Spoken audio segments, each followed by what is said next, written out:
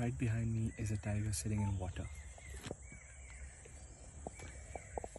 And a lot of people ask me, Suyash, aren't you scared of these tigers? Don't they attack you? But the thing is, you see the tigers very comfortable. Most of the tigers, number one, are used to seeing vehicles, used to seeing people inside vehicles.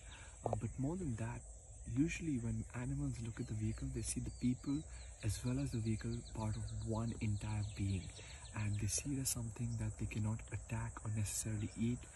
Let the tiger get comfortable, let the tiger enjoy its environment, be comfortable yourself, and you see the tiger will do its natural thing.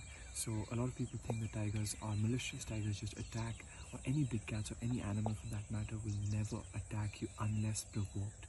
So you see we're just about 30 meters from him, and he's just chilling.